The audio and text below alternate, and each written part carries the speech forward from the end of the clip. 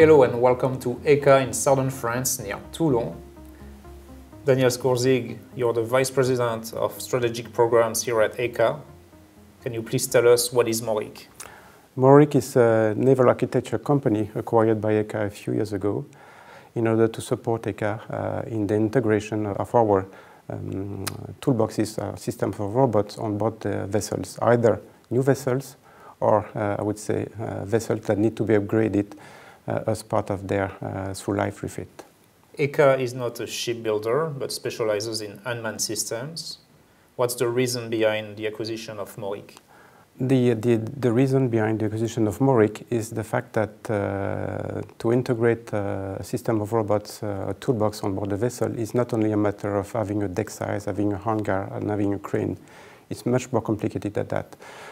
Because you need to optimize the use of the system. You need to try to increase also the operating window for operating the robots and for launching and recovery of them. And you need also to take into account that you need to maintain the system of robots on board the vessel. And this is all that together with ECA, MAURIC can bring to the customer, because the main target is the customer, it's not the vessel itself. Can you tell us about the Octopoda range? The Octopoda range is a range of vessels that designed by MAURIC that is derived from already in service vessels that have been sold to several navies in the world.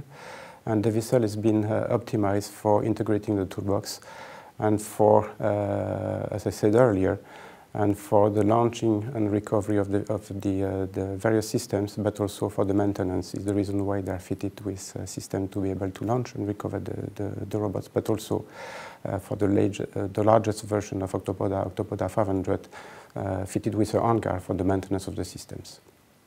What are some of the key features of the Octopoda design? So, as I said, Octopoda is designed for optimizing the integration of the toolbox on board the vessel, but the main feature of Octopoda, one of its main features, is to be able to carry out, to conduct a standoff MCM. It means that up to, I would say, a few years ago, the mine hunters had to enter the minefield, and with the Octopoda concept, the mine hunter can remain outside the dangerous area, outside the main area, and the robots only will enter the minefield. It means that the ship is not endangered, and the crew and the ship always stays out of the danger area. Daniel, can you please give us examples of ongoing programs where naval architecture is key? One main program that you heard of is the Belgian and Dutch Navy program, where the integration of the toolbox is paramount for the use of the system. And we have also just won a contract for the modification and an upgrade of current, what we call legacy MCMV, where toolbox will be integrated on board the vessel.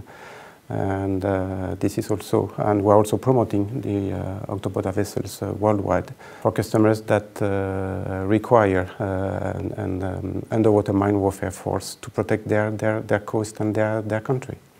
As a conclusion, we can say that the Octopoda vessel and its toolbox keep the crew and the equipment outside the danger zone, and keep the equipment and the personnel safe.